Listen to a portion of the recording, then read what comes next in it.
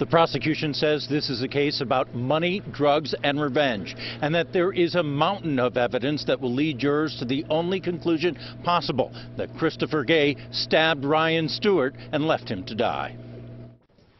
Christopher Gay is accused of killing 22-year-old Ryan Stewart back in January of 2012.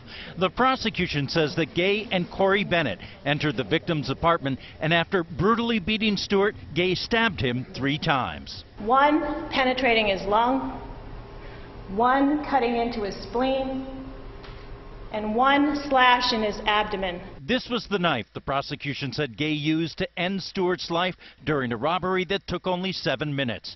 The prosecution said that the apartment was covered in blood, and some of the blood that was near the victim's safe was Gay's. He left it there because he had a cut on his left hand, right underneath his thumb. Gay sat silently as the prosecution outlined its case, which it said will include text messages between Gay and Bennett plotting the robbery, and then told the jury they will hear from Bennett about that night. Well, he agreed to do so, to take responsibility for his role in Ryan Stewart's murder.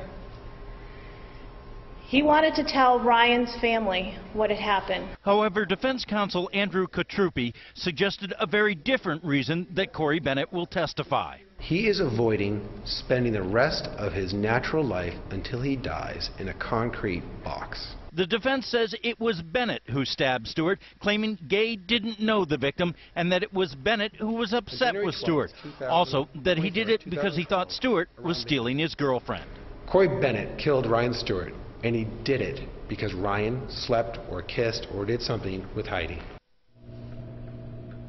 Well, we know that Corey Bennett will testify. There's no word yet on whether or not Christopher Gay will take to the stand in his own defense. Reporting live in Dover, Ray Brewer, WMUR News 9.